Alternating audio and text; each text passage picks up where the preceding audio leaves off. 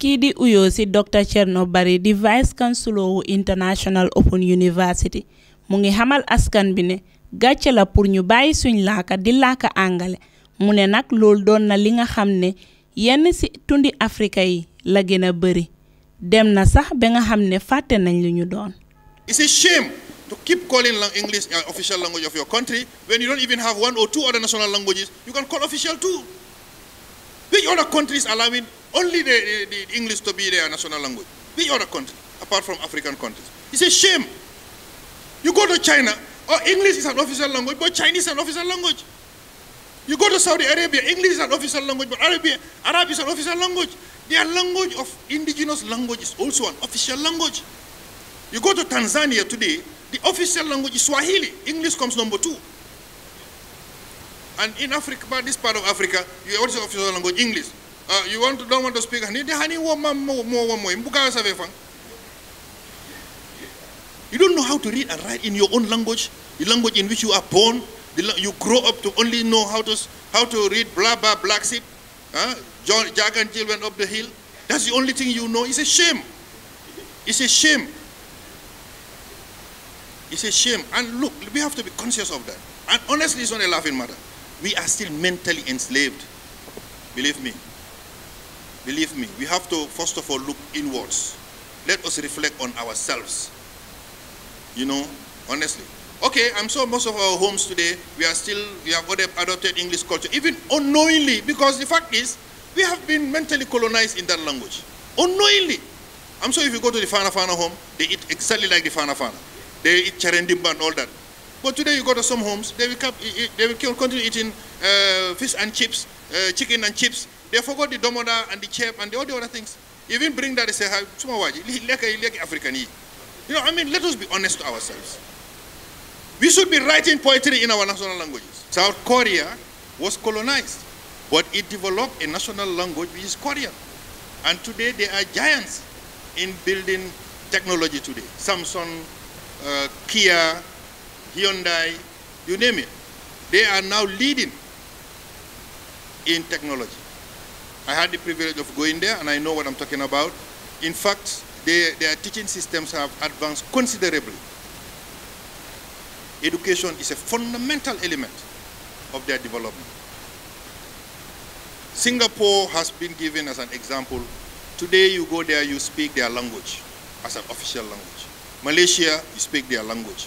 You go to Thailand, you speak their language. These countries are developing because the basis of development, the ingredient, the seed that grows development is the national language. There is no secret there.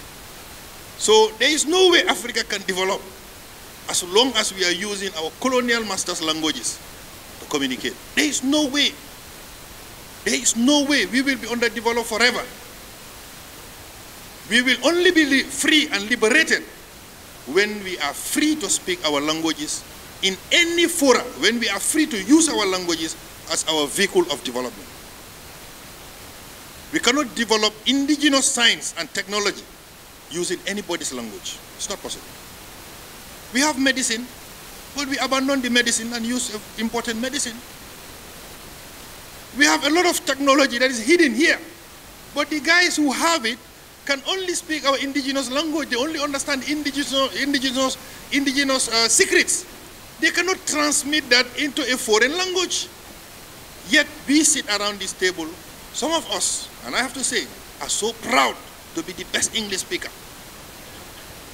What you don't know is that you are already mentally colonized. You are mentally colonized. Because you speak English, you think English, you act English, you behave English, and you live English. You even dream English. Believe me.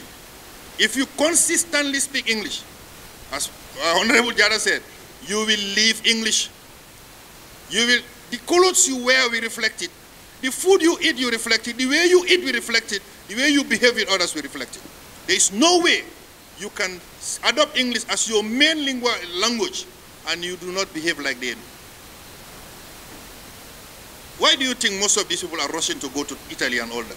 Because we have been made to believe that our development, our salvation is by going to Italy, is by going to Europe. That is a fallacy. How can we have all the wealth in Africa all the wealth that should make us the richest continent in this world. And we all take these boats, kill ourselves, go there and get enslaved in refugee camps, get enslaved because of our color of our skins, and run away from a continent that is supposed to give us the pride that we deserve.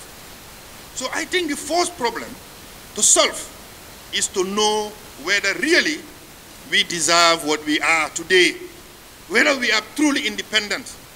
In fact, you cannot develop a language policy until you are convinced that it is the future of your country. Those who are going to develop it, those who are going to implement it, they must be the first to be convinced. I am telling you, if you sit around this desk and you still believe that English is your only form of communication, you shouldn't be here. You might as well just leave.